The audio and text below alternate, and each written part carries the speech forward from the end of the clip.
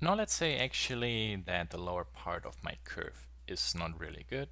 I don't have the right amount of points and I would like to remove those.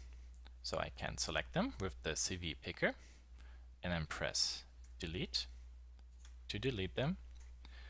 And then still with the CV picker activated, I can click my last point. Then I go to palette, add points.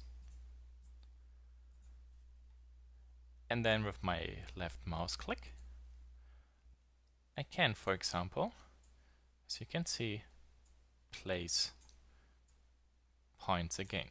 So basically what the add point command is doing is if you select the last point or if you select the first point, continue drawing or adding to that curve to the end or the start.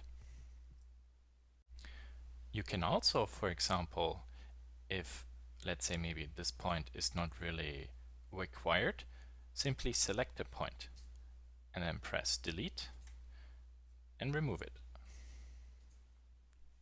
So if I go to the CV picker,